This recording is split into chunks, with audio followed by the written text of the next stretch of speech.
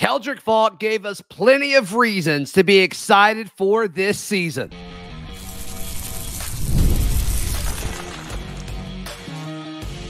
You are Locked On Auburn, your daily podcast on the Auburn Tigers. Part of the Locked On Podcast Network, your team every day. Yes, welcome on into Locked On Auburn, your daily Auburn Tigers podcast. It's a happy hour edition. I'm your host, Zac Blackerby. Thank you so much for making Locked On Auburn your first or second listen every single day. Of course, part of the Locked On Podcast Network, your team every single day. Rewinding back to the conversation we had with Keldric Faulk on Thursday, he was very impressive. Talked highly about his colleagues and teammates involved in Auburn's pass rush this upcoming season. Gave us a lot to be excited about. That's coming up. And then after that, I hopped on Locked On SEC with Gordy to talk about Auburn's season. All that coming up on today's bonus edition of Locked On Auburn. All right, I'm here talking with Keldric Faulk, Auburn defensive end, and probably the tallest player I've had on the show. I mean, it's got to be a cool thing to get the chance to represent a school like Auburn as a second-year player. How was today? Today was amazing. Like, you're getting to see so many different people, so many different personalities, and then you get to represent where you're from, your school, and your teammates back at home. Yeah. So many of your teammates, even last year, talked about how you came in here and you were a leader day one. Is that intentional, or is that just kind of who you are? I would say it's kind of who I am. Yeah. Of course, it was a little nerve-wracking at first going into my freshman year, but now it feels more natural. Like it feels natural to be a leader on the team. Yeah, I mean the second off season in a college program. I mean it's got to be more comfortable because you kind of know what to expect. Right. Yeah, it's way more comfortable than it was going into my freshman year. Yeah. So just having those guys like Marcus Harris, Justin Rogers, Jalen McLeod coming from App State. Yeah, just having those guys mentor me throughout my freshman year, and then taking what they taught me and applying it to my leadership on the team and how I approach every day. Yeah. I assume improving as a pass rusher is something you and the rest of the defensive line is working on this offseason. Having a veteran guy like Jalen on the other side of you, we assume that you guys are going to be the bookend rushers in a lot of situations. Right. Having a guy like him, one, to teach you, but two, just to kind of draw attention from a pass protection standpoint, that's got to be exciting for you. Right. It's completely exciting. Like just getting to pick his brain a little bit on how to pass rush and what to expect on different sets and how to set up pass rush moves. Like, he had a phenomenal season last year. Yeah. Especially when he came off of an injury with his ankle. Even with that, he still had a great season. So just getting to pick his brain every day and, just trying to mimic a little bit of what he does. Yeah, and then Kieran Crawford comes in, who's kind of a similar situation than Jalen, just a year behind. Right. I mean, as far as all the guys that they've added in the portal, he's probably the one I'm most excited about just because of the upside. I mean, he seems like he's going to be a solid addition. What have you learned from him so far, if anything? Man, he's been the guy that, I can relate to more because he's closer to my age. Yeah, a little younger, sure. Yeah, so we work out together, we train together sometimes. So, like, getting to be around him and building that connection with him like early, especially because he has 2 more years of eligibility left. So, and of course I pick his brain too because he's been at a different place. Right. So getting to learn some of the different things that he's learned at another school has been very profitable to me. Sure. Yeah. As far as the new defense, DJ Durkin comes in. I mean, is it noticeably different for you what you're doing this offseason versus last offseason, or is it similar maybe for the defensive end spot? I'll say it's pretty similar. The difference I'll say is we get to play free on the edge. So I would say when whenever we make a check on the defense, it's you live with it and we play together. Yeah. And then some of the calls we have in are for us to go and wreak havoc on the offense. I mean, that sounds fun. Right. It sounds right up your alley, right? Exactly, right up my alley, man. Yeah, that's awesome. That's awesome. Well, thank you so much for your time, Keldric, and yeah, can't wait to watch you this season. Yes, sir. Appreciate it. Outstanding stuff from Keldric Faulk. Coming up, my conversation with Chris Gordy in just a moment, right here on Locked On Auburn.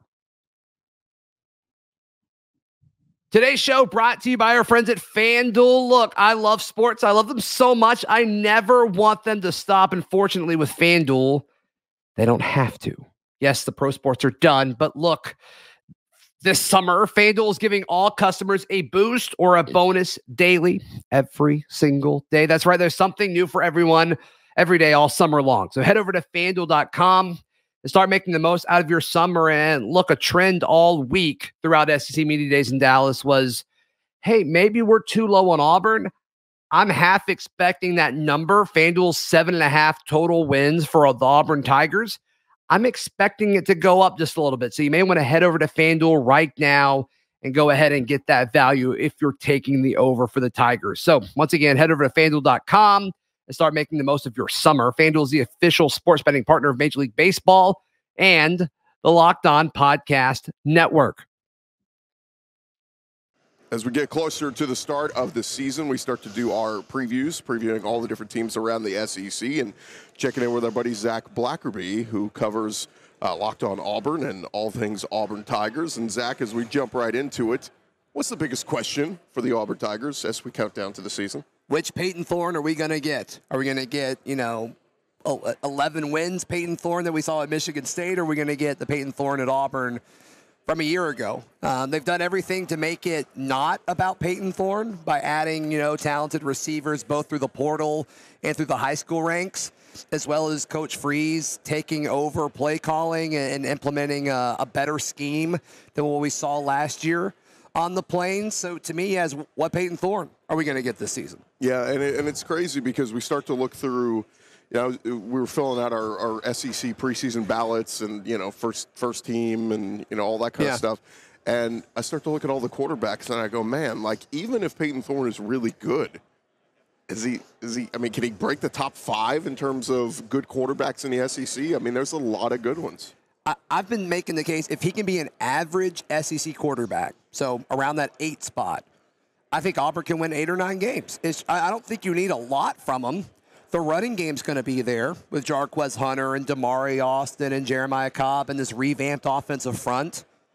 To me, it's just don't lose games. Yeah. Just be a game manager. That's not a bad thing. That was going to be my next question when you mentioned the backfield, because we're doing our pick 3 running backs or whatever from the SEC, and it really got me thinking, like, what is Jarquez Hunter going to be this year? Is it, like, simply put, can he be a top 5 rusher in the SEC this year? Yeah, it would almost be concerning if he wasn't, I think, at this point. Unless they truly balance it out and it's a 3-headed running attack, which could happen. But I expect Jarquez to get the bulk of the touches. This is a guy we all thought was going to go to the league after last season. Right. And there was never really any drama with it. He was pretty clear of like, hey, I'm coming back. You got to think Freeze sold him something because, he'd be signed with the team right now if he had gone. So, to me, he believes in what this offense could be. He believes that he fits in whatever role they discuss behind closed doors. And to me, I think Jarquez Hunter is going to be a big, big part of this offense, as he should be. Why was the run game not as dominant last year for Auburn? It was pretty good. It was a top 5 rushing attack. Last year, it was kind of split, and it took a while to get going. It's like, I guess it was against Georgia when they realized, we can run the football. So, there was a stretch of the season where Auburn had like the second best rushing game in the SEC. It trailed off a little bit with the Iron Bowl performance and then the bowl game. But Auburn was one of the more efficient rushing attacks in the conference last year. Yeah, I guess when I think back to last year, I think of Cody Schrader, Quinshon Judkins, Ray Davis, Jalen Wright at Tennessee. So, Jarquez Hunter's right there. He was 900 yards rushing, 7th in the conference. But all those other guys were over 1,000 yards last year. It just feels like He's got to do that this year. Yeah, and it took him a while to get going. They never said it, but it seemed like the first few games he was injured, and he missed some time with a suspension as well. So it just took him a while to really get going. But once he did, he was one of the more dominant rushers in the conference last year, and he's got to start faster. And Auburn's first 4 games, he should be able to do that. He should be able to run against the non-conference foes, against Cal, against Arkansas, and then Auburn's hopefully sitting 4-0 when they host Oklahoma. And then it's like, okay, what do we really have here? You felt good about the O-line? I think it should be better than a year ago. They brought in Percy Lewis from Mississippi State. That's been the biggest addition. Connor Lew is probably going to be a Remington Award finalist when it's all said and done. Very, very, very talented center. And then, Xavier Miller, right tackle. He started him a year too early probably last year, but he was just so good, but so raw. They wanted to put him on the field. So now a full season under his belt, I expect him to take that next step forward. Yeah, I think Auburn's offensive line will be a strength of the team. Who excites you on defense? Eugene Asante, especially the way DJ Durkin is probably going to use him. He loves versatile linebackers at all of his previous stops. Eugene Asante certainly checks all those boxes. A breakout candidate this year to me is Kayan Lee, the young corner. Was committed to Ohio State. Was one of the first flips that Hugh Freeze pulled off once he got the job. Kayan Lee replacing DJ James and Nehemiah Pritchett. To me, I think he could be one of the best corners in the SEC. I think he's going to catch a lot of people by surprise this year. Keontae Scott, we know we're getting is the other side, yeah. Well, do we? Because he was pretty much a middle-of-the-field defender, and then it sounds like, okay, he was thinking about entering the portal. Some places reported that he did enter the portal, then he came back. But it sounds like he wants to play outside corner, and so he's going to be the other corner opposite Kayan Lee.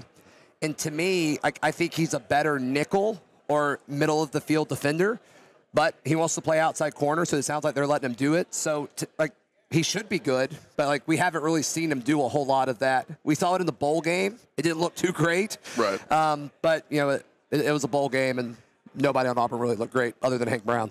I'm excited about Keldric Faulk. He was highly touted recruit. Yeah. But just the sack last year, how do we get him going? Yeah, I think you look at history, and most 5-star freshman ends and pass rushers, they don't do much as freshmen in the SEC. I don't think that's anything against them. It's that next year. And so what does Auburn do? They bring him to SEC Media Days. The first time Auburn's brought a true sophomore to represent them at Media Days. I think that's pretty high praise. So he's got to take that next step like so many elite pass rushers do from their freshman year to their sophomore year. I think Keldric's in a certain situation where he should be able to do that because the guy opposite of him, Jalen McLeod, has the potential to be a double-digit sack type player. I think he could be elite this season. You also brought in Kieran Crawford, the transfer from Arkansas State. He's my favorite transfer addition this offseason for the Tigers. I don't think Keldric's going to get double-teamed a lot because of guys like that.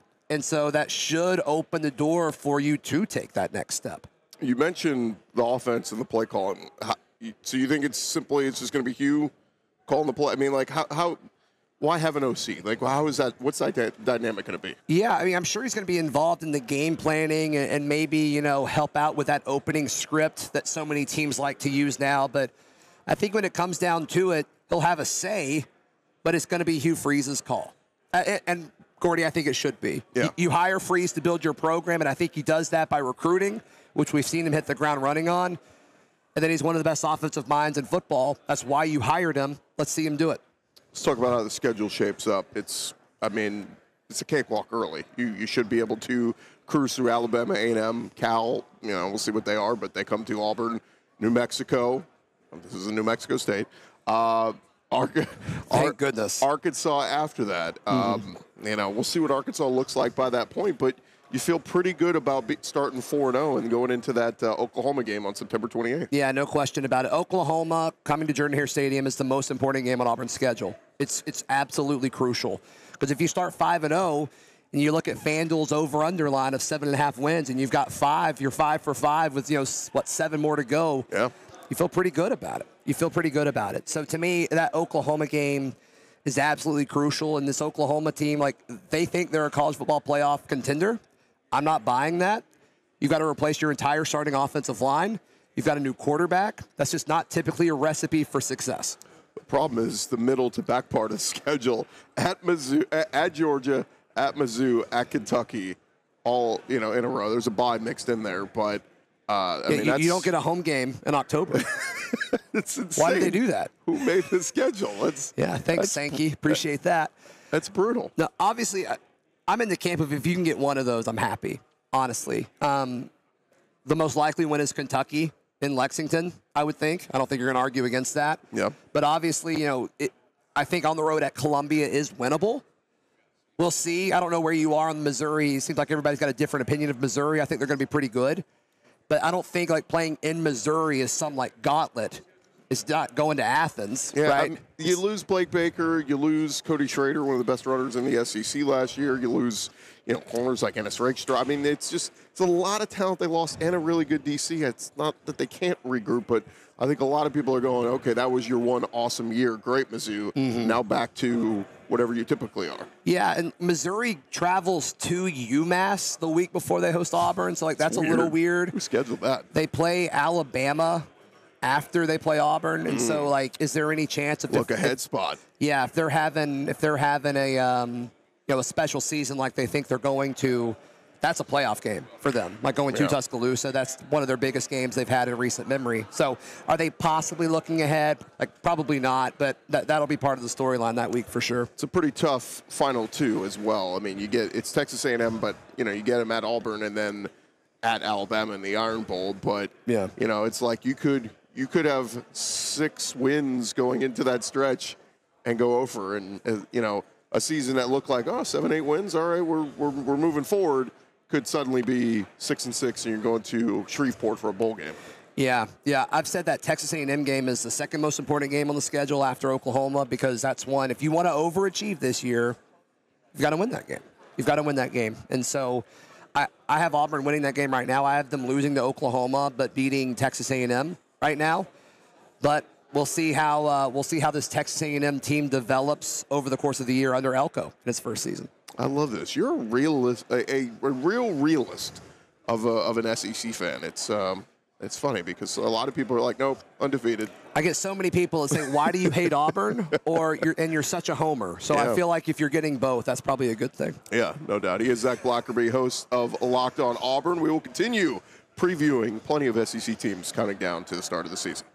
Thank you so much to Keldric. Thank you so much to Chris Gordy. And thank you so much, of course, to you. Please like the video. Please subscribe to the channel if you haven't already, or at least consider it.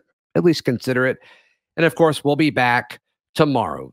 This has been Locked On Auburn.